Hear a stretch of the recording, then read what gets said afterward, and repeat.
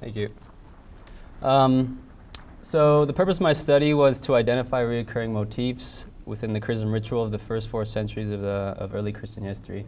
The chrism essentially is an oil anointing, with which we're familiar in our doctrine, also with anointing of the sick and in temple capacity. I did this in an effort to establish some sort of uniform doctrinal view concerning the significance of the ritual, for example, what it meant and why it was performed. Charisma is translated as anointing or unction. This is supposed to be in Greek, actually. Cheo, it comes from the verb cheo, meaning to anoint, rub, or touch on the surface, from which we get our English word Christ, Christos, meaning anointed one. The Hebrew equivalent for the anointed one is Mashiach, coming from Mashach, and which we translate Messiah. 3 components that I'm going to talk about today are, first, a literal anointing, second, a symbol for the reception of the Holy Spirit, and third, an endowment of knowledge and power. According to early Christian writers and the Apostle John, it seems that the early Christians saw the root of the ritual chrism in early Israelite cultic practice. Early Israelite anointing was performed by a prophet, king, or high priest. The high priest was anointed by pouring oil on the head, while the priest family as a whole is anointed by splashing oil on man and garments together.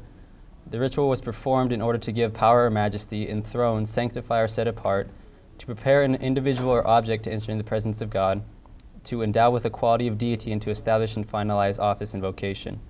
Those who were anointed would one day become kings, high priests, or would be preparing to enter symbolically or literally into the presence of God, for example, the temple.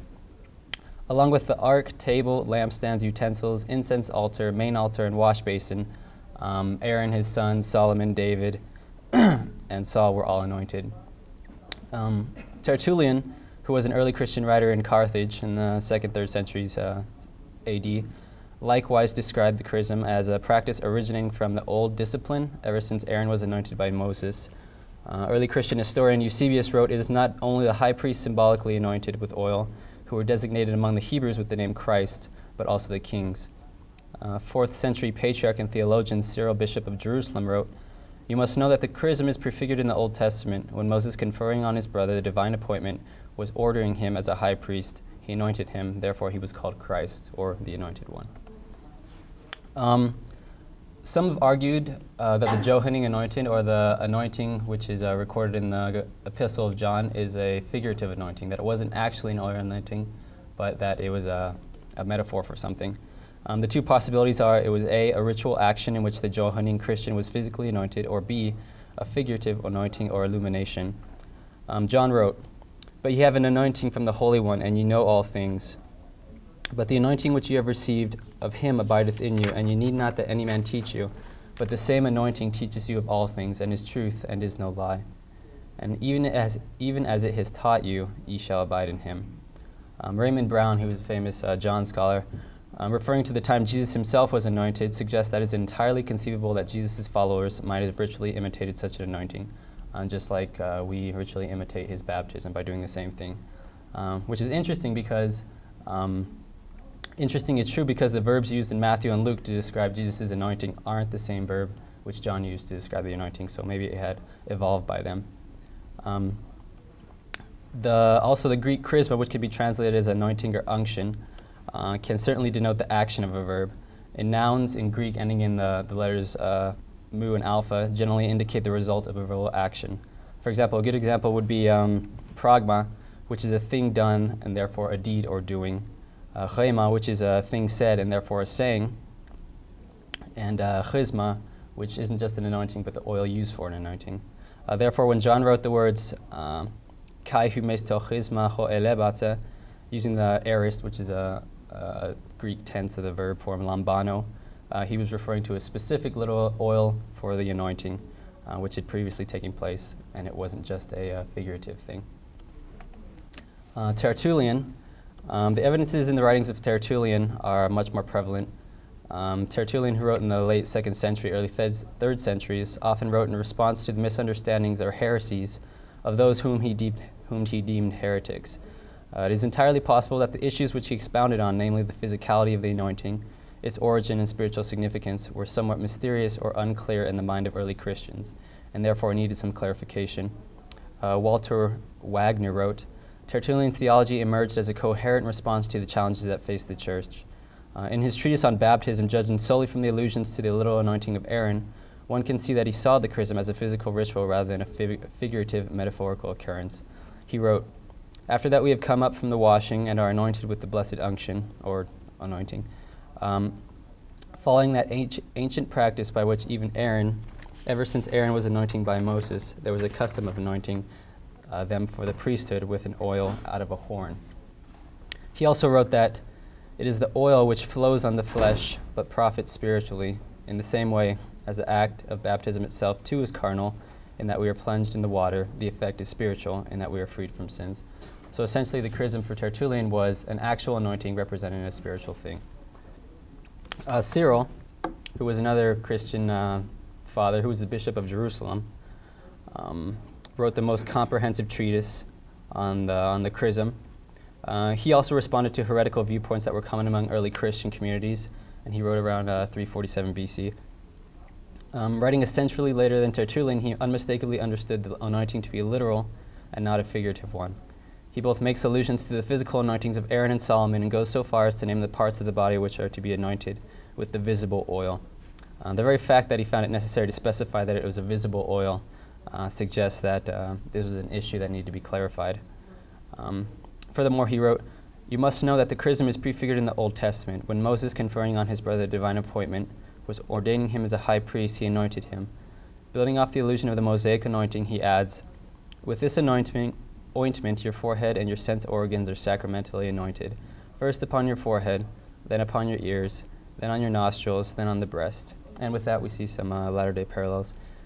In addition, illustrating his literal interpretation, he concluded that the chrism is a heavenly protection of the body and a salvation for the soul, once again expressing the dualistic parallel there. Cyril, like John and Tertullian, taught the chrism included a literal and a physical anointing. The chrism was also a symbol for the reception of the Holy Ghost. Like in baptism, we're buried in the water and we come up as if we're cleansed from the water. It's also a parallel. One of the writings that survive, of all three accounts, the chrism shares metaphors and symbols suggesting not just a literal anointing, but a spiritual one. The spiritual aspect of the chrism, which the literal anointing represents, is the reception of the Holy Spirit. Though it is not explicit in his epistle, by reading 1 John chapter 2 in conjunction with the Gospel of John, one sees the implication for the reception of the Spirit. The first epistle of John is generally accepted to have been written after the Gospel, and therefore an allusion to his previous book would not be unlikely. John mentions the chrism twice in his first epistle, once in verse 20 and once in verse 27. He writes, and you have received an anointing from the Holy One, or you have an anointing from the Holy One, and you know all things. But the anointing which you have received remains in you, and you need not that any man teach you, even as the same anointing teaches you of all things, and is truth, and is no lie. And even as it has taught you, you abide in him. He makes obvious reference to the 14th chapter of his Gospel, verses 16 and 26. They read, and I will ask the Father, and he will give you another Comforter, so that he remains with you forever. But the Comforter, which is the Holy Spirit, whom the Father will send in my name, he will teach you all things, and bring all things to your remembrance whatsoever I have said unto you. Both texts refer to a knowledge of all things which is acquired by teaching. In the epistle, it is the anointing which does the teaching, while in the Gospel, it is the Holy Spirit. We see the parallel there. In both instances, the anointing and the Holy Spirit are received by the hand of God, and both abide in the individual. John equates the chrism to the reception of the Holy Ghost, which is given by the Father to an individual. In Tertullian, in his description of the chrism, he draws a parallel between the physical oil anointing and the individual being anointed with the Spirit of God by the Father. His comparison is to the chrism of Jesus Christ. He writes, this is why the high priest is called Christ, from chrism, which is the Greek for anointing. And from this also our Lord obtained his title, being made spiritual in that he was anointed with the Spirit by God the Father. And also, as it says in the Acts, for of a truth they are gathered together in this holy city, in this city against thy holy Son, whom thou hast anointed. Tertullian interprets Christ's chrism both in a physical and spiritual sense. The Gospel of Matthew, chapter 26, records the physical anointing of Christ. It reads, "There came unto him a woman having an alabaster box of very precious ointment, and poured it on his head." Now, Luke and Mark differ in this, in that when Christ was anointed in their Gospels, he was anointed on his feet. The spiritual anointing of Jesus was understood to have taken place after his baptism in the Jordan River. Matthew wrote, "And Jesus, when he was baptized, went straightway up out of the water, and lo, the heavens were opened unto him, and he saw the Spirit of God descending upon him and lighting like a dove." And according to Tertullian, this is when he was anointed by the Father, and he was anointed with the Spirit. This is the anointing to which Tertullian draws a parallel. Jesus Christ, the Holy Son, was anointed with the Spirit by his Father, and literally by the woman on the head. Essentially, what Tertullian is saying is that Jesus obtained the title Christ, or Christos, the Anointed One, by being physically anointed on the head, as high priests were in the Old Testament. This was done by a woman. And then he's also saying he was anointed spiritually, and that his Father's Spirit descended on him when he came up out of the waters of baptism in the Jordan River. That was his spiritual anointing. And then I quote, "So also in our case the unction flows on the flesh, upon the flesh, but turns to spiritual profit." Ergo, spiritual profit is equated to the reception of the Holy Spirit, in the writings of Tertullian. The parallels to the reception of the Holy Spirit are likewise plainly spelled out in Cyril's Mystagogical Lecture 3. This was given to new converts who were entering the church. I guess they could be equated to the new member discussions. He wrote, now you've become Christ's, by not Christ as in possessing, but Christ as in the plural noun. You've become Christ by receiving the antitype of the Holy Spirit, his Christ's Father, appointing him Savior of the whole world, anointing him with the Holy Spirit. The spiritual comparison in Cyril's chrism is also that of Christ, who was anointed by his Father with the Holy Spirit. He wrote, "Beware of supposing that the ointment is mere ointment. This holy oil, in conjunction with the invocation, is no longer simple or common oil, but becomes the gracious gift of Christ and the Holy Spirit, producing the advent of his deity." Whatever that means. Advent of his deity, I think it refers to the coming of his essence, or his holiness. He then continues drawing on the language of his apostolic forebearer John, saying, "Keep this chrism unsullied or unprofaned, for it shall teach you of all things, if it abide in you, as you have heard the blessed John declaring."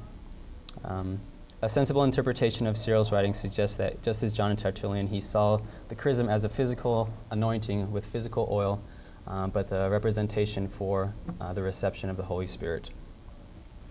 Last of all three examples of the chrism refer to a special endowment of knowledge and power that comes to the anointed. We likewise see this parallel in latter-day doctrine and practice. In each instance, the added gift or power is used to protect the individual in some way from the influence or power of the adversary.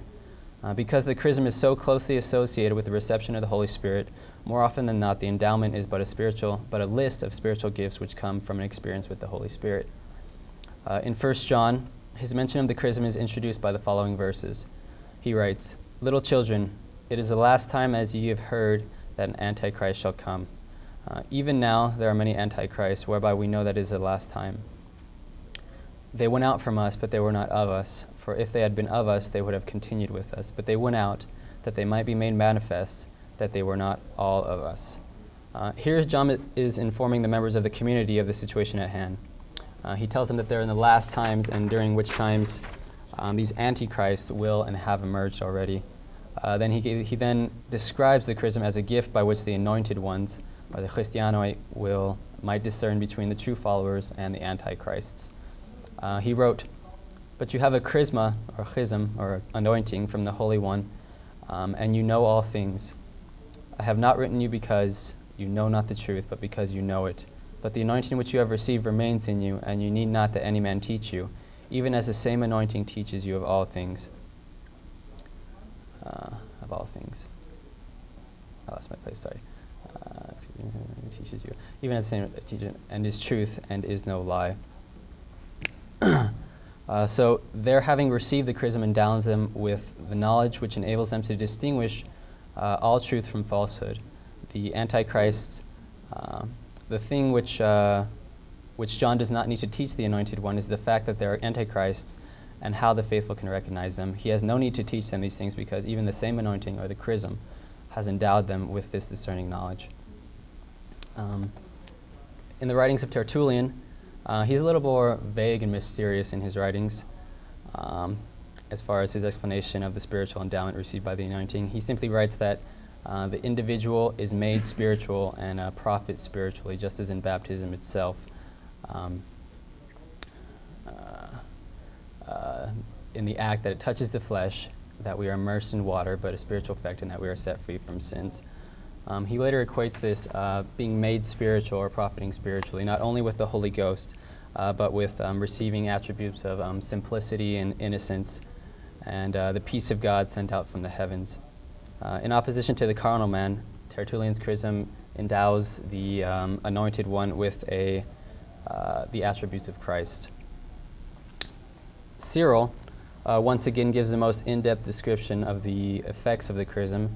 He recounts each part of the body on which an individual would be anointed and the corresponding spiritual endowment he or she would receive.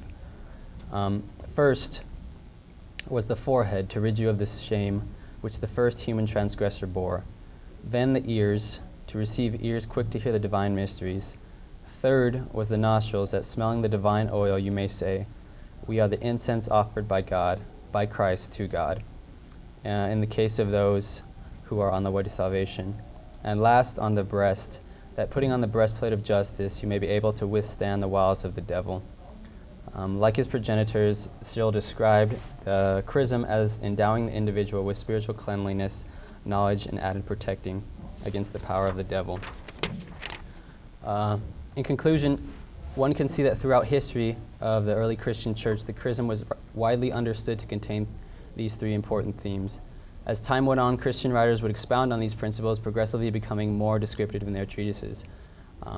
This suggests perhaps a response to misunderstandings or perversions of the practice, or maybe it was simply an attempt to educate the assembly concerning something which was somewhat of a mystery to them.